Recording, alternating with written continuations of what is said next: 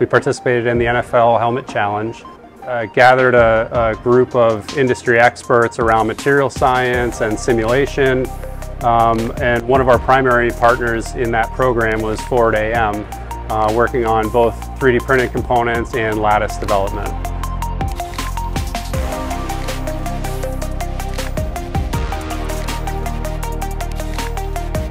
So Xenith was founded in 2004 by a gentleman named Vin Ferrara. He was a quarterback at Harvard, and he was watching sports and noticing concussions that were happening in professional sports and thought there had to be a better way to go about protecting athletes. And Xenith initially started looking at the lower energy level impacts that happen more frequently and are more likely to cause a concussion.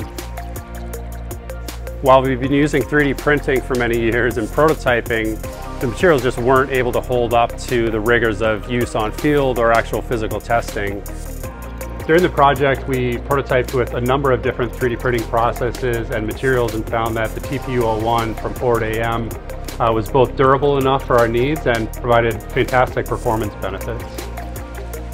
Producing lattice parts in TPU-01 gave us the ability to produce parts that we couldn't otherwise manufacture, and at the same time we could iterate very quickly, so we could come up with new geometries, print and test them, and go through that process over and over again to really come up with a tailored geometry very quickly.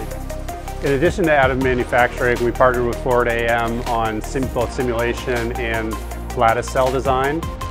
We were able to develop a novel lattice cell that was specifically engineered to provide a constant pressure resistance.